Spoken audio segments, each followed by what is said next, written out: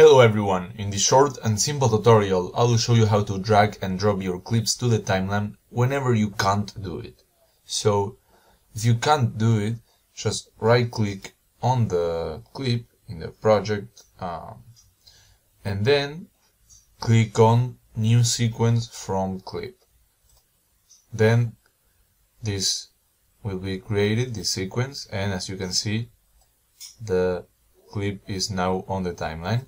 But there's another way to solve this. You can create a new sequence by right-clicking. Let me delete this sequence first. You can create a sequence by right-clicking here and then new item sequence. You can choose the sequence settings and then you press OK. And now here you deactivate all the tracks. Then you drag your clip and this message will pop up, so you select on keep existing settings and this will also solve the problem. And that's it, we finished with this tutorial. I hope it was helpful. See you in the next one.